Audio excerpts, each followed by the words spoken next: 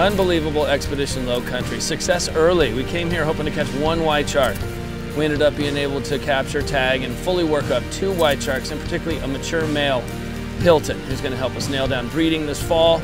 And then you got the tweener, Savannah, a 9-foot immature female who's going to help us understand that phase of the North Atlantic white shark's life.